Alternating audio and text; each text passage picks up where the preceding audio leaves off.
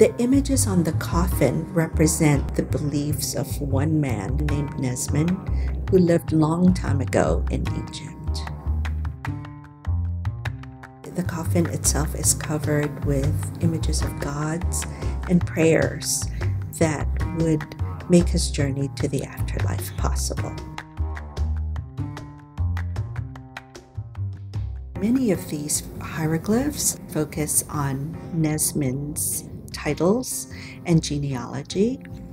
We know from the inscriptions on the coffin that Nesmin, during his lifetime, was a priest in the temple of the god Min, the god of fertility.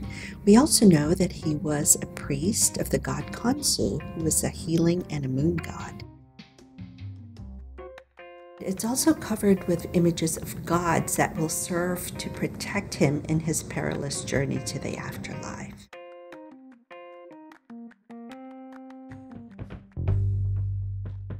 On the interior of the coffin are images that were meant only for Nesmin. Above him you would see protective creatures of the sky, and below him would have been the goddess Nut protecting him in a perpetual embrace.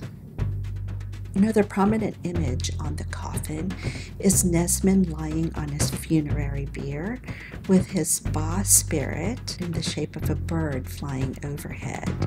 Below him are 4 canopic jars which held the internal organs of the deceased. The Egyptians believed that the gods had skin of gold.